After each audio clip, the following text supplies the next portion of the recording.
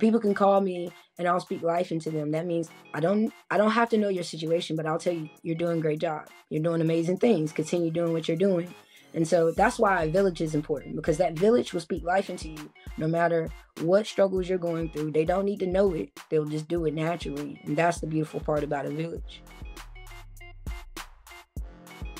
Welcome to Girl Talk. This is your girl Melissa Ann, and we are here on a Saturday afternoon. We have a new guest. I am excited to have Shae join me today, and we're going to have a conversation. As you can see, Shae is earlier in career, one of my young daughters, and we are going to have a really good conversation about creating a safe space for our young daughters.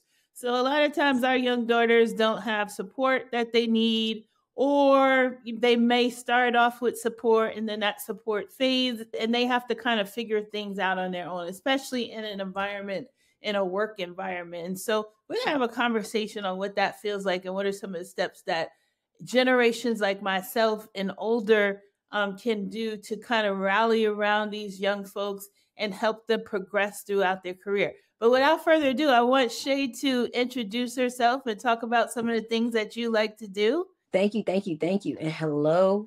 I'm so happy to be on this podcast and be able to share some of my knowledge. My name is Shae. Some things about myself: I love herbalism.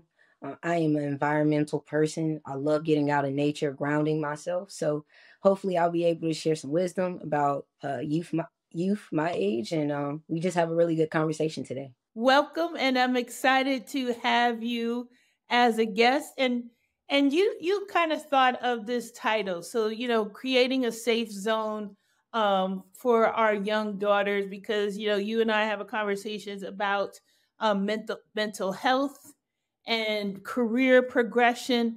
What are some of the things that you think young folks your age and even below your age, because you're a millennial, you're considered millennial, and then there's Gen Z behind you, and then I don't know who comes behind you, but what do you think some of the obstacles or roadblocks are that you're experiencing? I think so. Like when I think about those obstacles and roadblocks, like one of the biggest ones I think is us bouncing back after COVID, right? Most of us were like in the home, on social media, really immersed in technology today, but we weren't having the interactive aspects of it, right? And so now that things have kind of opened back up, I think it's hard for us sometimes to be able to have those in person interactions. And so I think that's a big challenge we face today.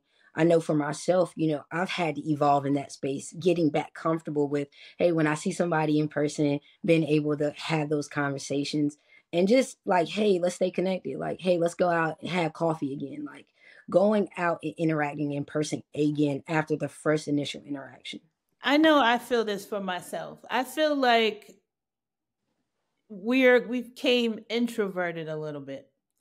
Do you Mhm. feel like that has kind of what people have evolved into, like kind of introverts? Because reality is we were in the house for 2 years, and other than seeing people virtually like this, we weren't able to kind of connect with people the way we were ahead, like, hey, let's go have coffee, let's go meet up at a movie or dinner or whatever it was. For 2 years, like, you couldn't see family members.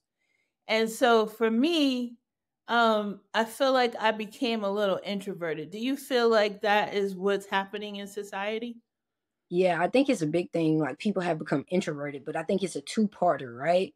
I think one, people have become introverted because as they sat in their spaces by themselves, they learned themselves more. So now having to reintroduce, like introduce themselves when they go out is something that they're trying to fill out and really understand. Like, who am I and how do I show up now? After being inward and really finding self. And then two, I think it's also others trying to get to know them. Like, okay, who are you now? And how can I better support you? Or what does fun look like for you? Because I know, like, for me, myself, right? Like when COVID hit, I got really into herbalism. I started taking a deep dive into my health, eating differently. I switched up a lot. And my family at first was like, whoa, like, what happened? What's going on? Right. And as they saw me mature into that space, now they think it's beautiful, but I think it was a little scary for them at first. and they had to get to know who I am becoming and who I am today. So I think that's why a lot of people have become a little more introverted as they try to fill out who they are right now after COVID. I was there for your journey as you started to go into the the herbal. You were kind of schooling me on some stuff as well. I didn't take your your diet advice clearly. It's challenging. I started this podcast, Hmm. during COVID. So I think, or the pandemic, I'll say, but I think, people did find different avenues on coping mechanisms, on how to kind of cope with being alone or in a situation that you weren't normally, you're not really fit to be in, honestly. So if we switch gears and say, how does that affect you from a standpoint of what our podcast is about today is creating a safe zone for our young daughters? Where do you see gaps there? Because we've talked through, people have changed. They changed their mindset, right? They found themselves, and maybe it is they want to focus on themselves versus someone else. So where do you see some of those gaps? I think the gap is being able to have the ability of like somewhat it takes a part of discernment now, right? So you've had the moment of where you were doing the work and now you have to apply it, right? And so now as you go and apply it, it's being able to walk through the spaces and be like, "Hey, is this person really supposed to be in my village, right?" And you need people that are in your village that are consistent. I think that's the biggest gap, right? Is a village is no matter what shows up when you need them to consistently. And I always tell people like for me, it's the people that show up for me when I don't ask them to show up that matters. And I think those are the biggest things is when we look at those gaps, I think people sometimes get so into themselves that they forget that other people are looking or need an opportunity. When we talk about these villages, just reach out to me and say, how am I doing? See how, check on me. And so for me, I think that has been the most challenging part as I go through finding my village is finding people that show up consistently for me. Now I've been lucky enough to have you, right? As a mentor, you've always reached out, you've always checked on me, and we have those heart to heart moments. Even when I drop the ball, right? I can be like, I could be myself and be like, okay, I dropped the ball, but you still show up for me. And I think that's what makes me feel like, hey, not only do I want to do a better job of showing up, but also showing up for you and making sure I check on you. Hey, how are you doing? I think that's what builds a circle, well, a village, excuse me, is the consistency, but also the ability of discernment, really figuring out who is meant to be in your circle, who supports you for who you are truly right now at this moment. Because we all evolve, but it all depends on like those people around you that help you evolve and support you through your evolution. I had another podcast that I recorded, and we talked about things like that we carry over. We carry over something someone said, 10 years ago, and we think it's truth. So one of the things I think I said to you, because someone said it to me, is it is, it's your job, Shae, to make sure you stay in touch with me.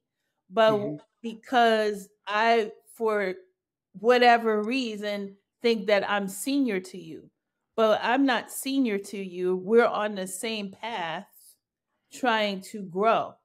And so Hmm. someone had said that to me, and then I passed that on to you, and then you'll pass it on to someone else. And that's where the cycle has to be broken, because there isn't, I should be reaching out to you just as much as you're reaching out to me. If I value the relationship, Right. no matter if you're a vice president, a senior vice president, if you value the relationship with that person that you've been connecting to for years and years and years and years, and you don't hear from them, a simple hey, how are you is not going to disrupt your day.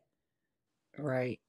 So I think that was a very important point that you said, because I think some people put themselves on pedestals and think that they're above someone like you because you're early in career, when you're each going down a path, and their path has to end at some point. They have to retire. So why not bring you on along with them and coach you? Do you feel Yeah. like you're getting that coaching from not just corporate America, but anyone that's, older than you. Yeah, and I think I learned that through my younger cousins. I'm a big family person, right? And I believe like everything happens for a reason. And sometimes I feel like I have my most profound spiritual growth moments through my little cousins, right? Now, me telling them to reach out to me and call them, it never really happens, right? Because they're like awkward, they're young, they're still trying to find themselves. So I had to, if I wanted that connection, I continuously reached out to them because they need it, right? But through those moments of reaching out to them, I found so much more within myself. It was so much I learned from them through like them and how they see life, but also through like manifestations. So they really taught me like it's not always about like, feeling like, oh, I'm above them. They need to reach out to me. It's about reaching out to them and checking on them, right? Seeing how they're doing, but also just being able to glean some of the gems that they may be able to give me. That I'm just like, well, like Most High, why did you bring this into my atmosphere, right? Because sometimes those are the most genuine moments of when you're just naturally doing something because it's like it hits your spirit, are like sometimes the best moments to really learn from each other. And so that's how I kind of picked it up. But I think it's a beautiful thing, right? When you could just reach out to somebody, no matter where they sit on the totem pole, and just have a conversation with them and be able to learn from them. Because it goes both ways, young, It old, does. It's it very, doesn't very matter. reciprocal. It goes, well, you can learn something from a baby. Right. Some people just feel like it's just a dog eat dog world where there's so many crabs in this barrel trying to get to the top, and they want to crush your claws and legs and arms and step on you so that they are the first ones at the top and then look down at you. And I think that is where we go wrong with our generation of young daughters, because when I think about the young folks that are in my mentor circle, you talk about mental health. Sometimes your mental health is affected because you don't have the village and you're going through something that you don't understand how to handle. How to be a black woman in a corporate environment, how to be the only black woman in a corporate environment when you have someone always poking at you. I've had individuals that I've had to mentor in that fashion. And that really messes with your mental health. It does, and it's a big thing, and that's why it's important for like I'm so grateful for you, but I also try to realize my impact and how I can help others that may be going through the things that I'm going through, right? I think it's important. It's like almost like a call to action for all of us because you never really know what somebody's going through, and you never know how Yes. your experience can impact their life. So just having conversations like what me and you were doing, right? Someone will watch this and someone will have that aha moment. And then they'll Right. go and they'll actively practice just calling and showing up for someone differently. And that would impact that person. So it's really a domino effect that we're trying to create or that we're trying to start up, right? By just having conversations and having consistent conversations and not feeling like someone has to reach out to you, but being more open and loving and say, you don't have to reach out to me. I'm going to show you that I'm here for you. And being here for you just looks like a simple, let me check on your mental health. How are you doing mentally? What does it look like? What battles are you overcoming right now? But if I don't even if you don't want to show me the battles you're overcoming, right? Let me just speak life into you. I'm a big life speaker, right? So people can call me and I'll speak life into them. That means I don't have to know your situation, but I'll tell you you're doing a great job. You're doing amazing things. Continue doing what you're doing. And so that's why a village is important because that village will speak life into you no matter what struggles you're going through. They don't need to know it. They'll just do it naturally. And that's the beautiful part about a village. It is. And like you said, well, the biggest thing you said there was you speak life into people, and you don't even need to know what they're going through. Just telling someone you're doing a great job, that goes a mile and a half and then some. When you just tell someone that's having a bad day, you don't, like you say, you don't know where they are in their day, and you come along and you say, you know what, you're doing a great job, or something simple that we don't do as black women. Period. You're gorgeous. Exactly. I think that's the best part about it, right? It's Yeah. just small gestures or statements that go a really, really long way. That is a gap within our culture, period, right? Is that there are small gaps of people that are doing some things to uplift, but everyone is just really focused on climbing Hmm. and not focused on building as they climb. And I really think the climbing is aligned to climate, right? The climate that we're in currently right now is very high pressure, right? And so to take the pressure off of us, we have to really remember that we have to stop trying to climb and we just have to start to come together and love. Like, I think about it like this. Some people like, oh well, I want to be rich, I want to be all of these things, but even rich people, even the people up at the top still have moments of where they're unhappy, right? I think like at my when I think about some of my best moments in life, it was like sitting around my family, having amazing lives, having joy. And it wasn't about climbing. It wasn't about us trying to get it out the mud or us trying to be these rich or profound people. We were just trying to have a moment, a good moment with one another it brought laughter and joy to our hearts. And so I think that if we take the climate and the climb out of the situation and we just have these moments where we say, hey, the climbing, we're gonna pause it for a minute and we just want to have a space where we really love on each other. We have good laughs, we have good moments. Because I mean, all of the things that we want in life, like the house, the car, we can't take them with us when we leave. So it really doesn't matter at the end of the day. But those memories last for a lifetime. I think about that all the time. My mother had me when she was older. So I make memories matter for me. Like they count big time. Like just having moments with my mom, taking her out, going to different events. That's what really matters to me. The materialistic things in the climb, it can pause. Yeah, that's beautiful. And that's the Thank truth. you. Because none of Mhm. us are promised tomorrow, and making, like you said, the most of right now, right? The Mhm. most of right now. And so what about the fancy car and the house and all? That is really powerful, especially coming from someone who's wise beyond their years. So, remember I met you, you were still in college, Right. now you've grown into this, very mature woman. I don't know if you remember when we were first mentoring, I'd be like, don't say that word that way. Mhm. Don't say that word. I remember, and it was so much. I was like, okay, I was like, let me make sure I look good, present myself. It was a very high intense climate. But now being in a place, I'm like, now I look at it, and time has moved so fast. I've been out of college for almost, I think, longer than 4 years now. So like, wow, how time has gone and like my success journey and where I'm at today, that's why I'm always so grateful because you saw me when I was in college, right? You saw the O'Shea, well, the Shae's getting it together, right? And now I'm like the Shae, I'm getting it. I'm in my stride now. So you got to see a lot of it.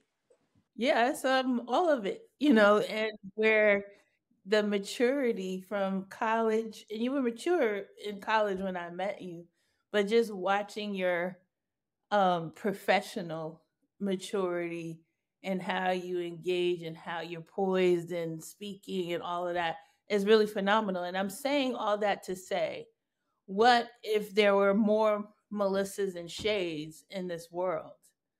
Like, how would that affect the mental health of our young daughters? How would that affect the trajectory of our young daughters?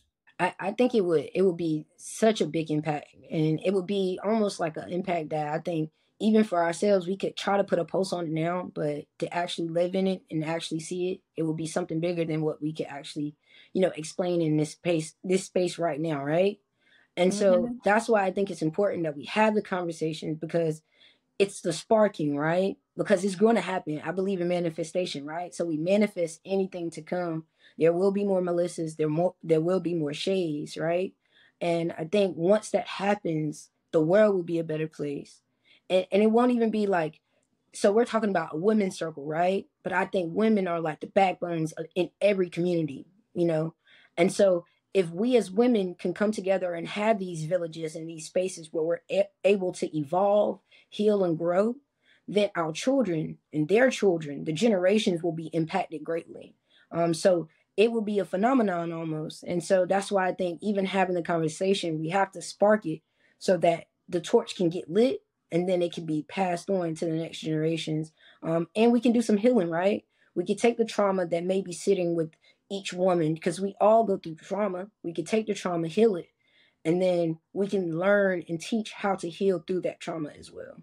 I'm gonna say you're damn right, but I think, you know, taking you said a mouthful, a spark. It has to be a spark.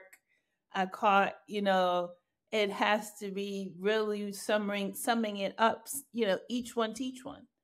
But there's Yes. strength in numbers, is what you're saying. Hmm. Yes. If we all came together as a conglomerate, how powerful would that be?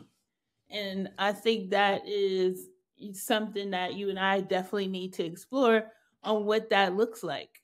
And I think it would benefit others to join us. Oh yeah. I would love to see that. I think that would be powerful, having a group of women just be able to speak on it. I mean, that would change numbers. Like you said, unity is the biggest thing right now.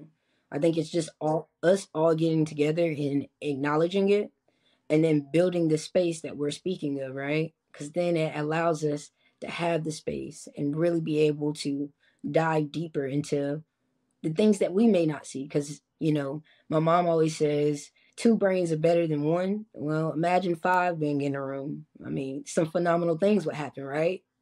And I think you know this from your own professional work.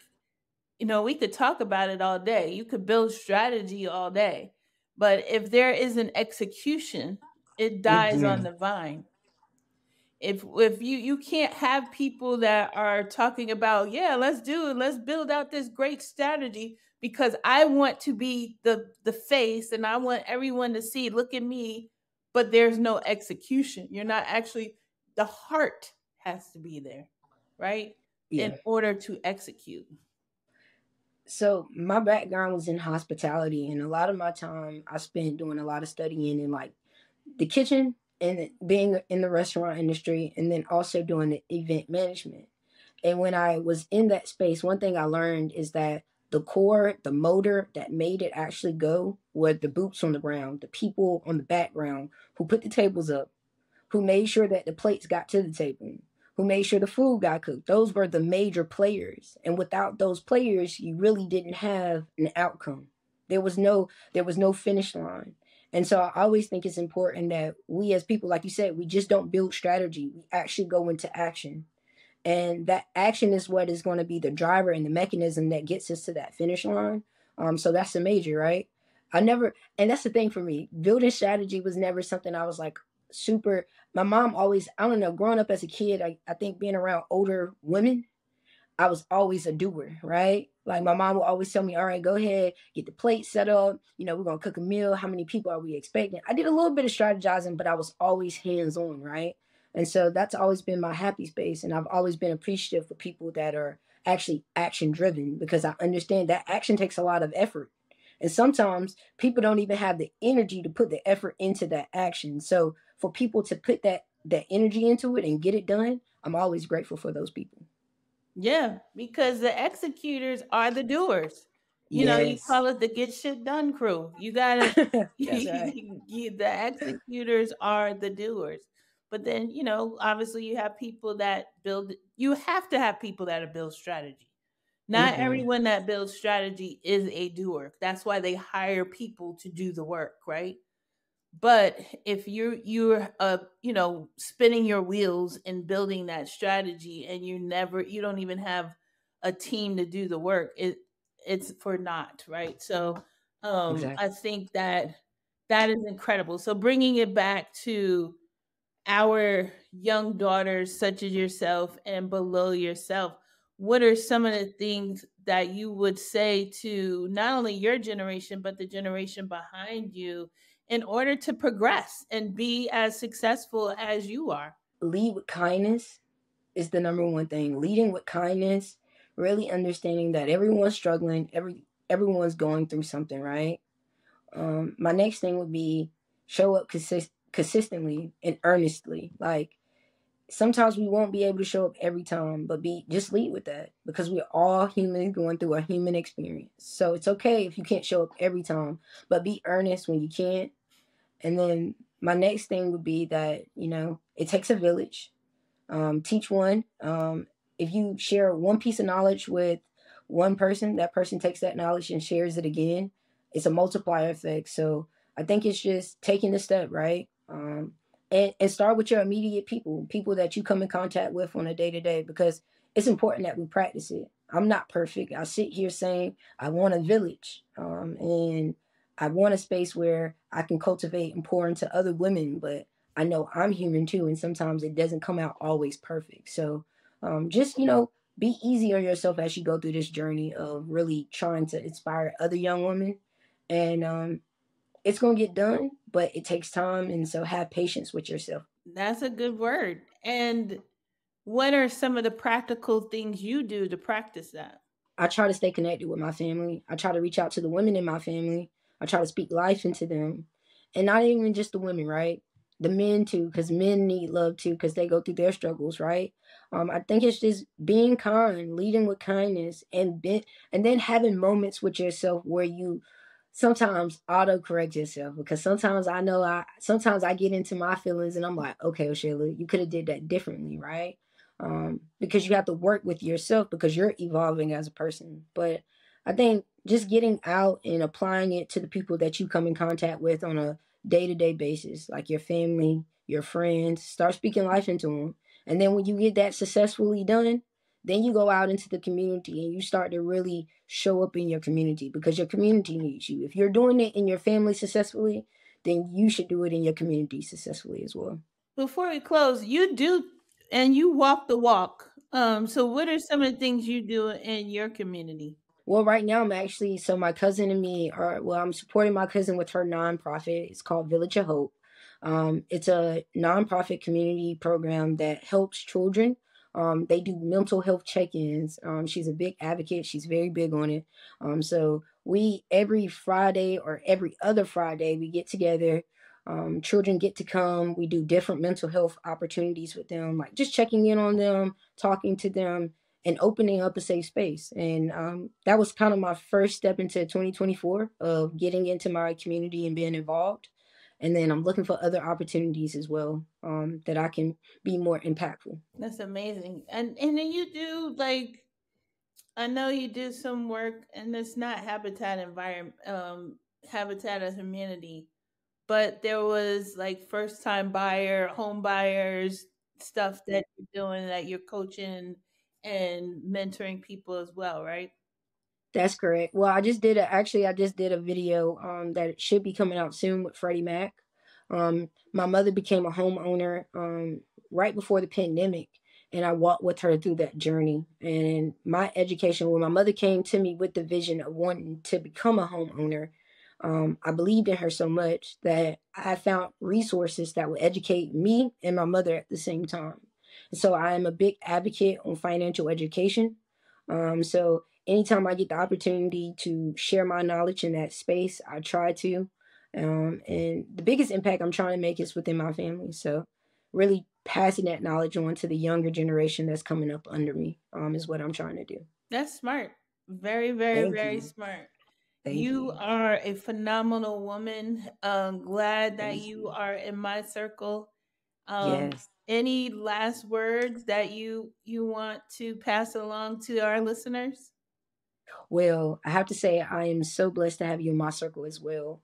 But to the young or just to other women, I would just say continue being amazing, continue being great, lead with kindness, and just know that everything is happening for a reason and it's for your better good. So just believe in it and keep manifesting, keep doing what you're doing. Believe in it. That's the key words that you were saying. They have to believe in it, right? In order Yes, for it to come to manifestation. So, that's right. in order for it to manifest, you got to believe that what you're doing is greater than what you see. A lot of times we're looking right in front of us, but we're not looking the, the circle gets bigger. You got to look beyond what's in front of you in order to see the bigger picture. And I think that's where, as younger folks, some younger folks don't think in that manner and get stuck. Hmm. You only stop yourself. So how bad do you want it? Because you're your biggest roadblock. Knock down yourself, second guessing yourself, and get to the success. Get to where you want to get to. Well, Shay, it has been a pleasure having this conversation with Thank, you. I have thoroughly enjoyed it, and I know that the listeners would thoroughly enjoy it. And I look forward to continued conversations with you. thank you for having me, and I look forward to us doing this again. And as always, I see you because I am you.